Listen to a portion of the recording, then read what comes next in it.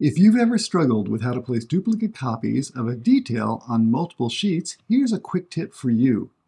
The problem is that while detail views can be duplicated, the lines in the detail views are independent of each other. Changes in one detail view will not be reflected in another detail view.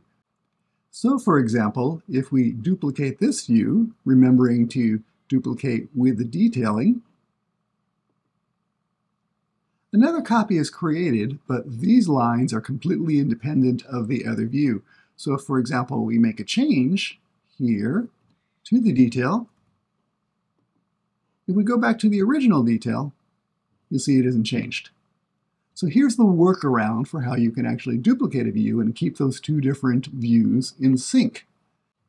The key is to create something called a detail group. And to do that, what we do is highlight all the information in the first detail view. Then under the Annotate menu, we can choose to create a detail group. We can give this a descriptive name like Foundation Detail, and you'll see that that detail group now shows up in our project browser. Now that we've created that detail group, we can create a new drafting view and drag that detail group into the new drafting view.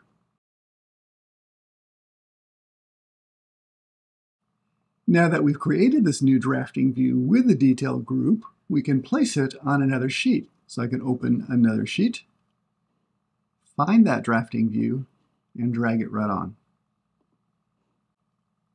Now this copy is linked to the original because we placed it as a detail group.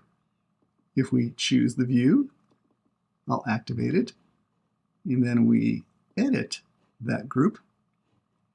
You'll see that we can make a change here. And when we finish that, and when we go back to the original sheet,